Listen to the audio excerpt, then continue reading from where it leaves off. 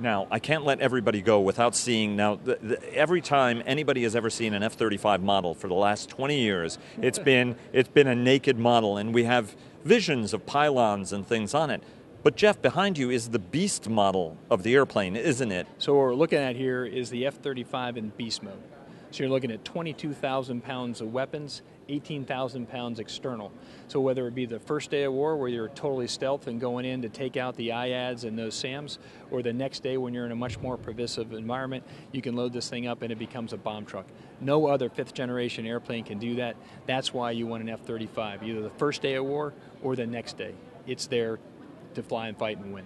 And are you range competitive with existing aircraft, legacy aircraft, or are you going to be range superior with, because you guys carry almost 18,000 pounds of gas inside, which is the same as the F-22. Right, so it actually has superior range in the stealth mode. So without the external pylons, it can carry the same weight and still go much farther than any fourth generation airplane in its class. And like this, you're still competitive with anything in the current generation. Absolutely.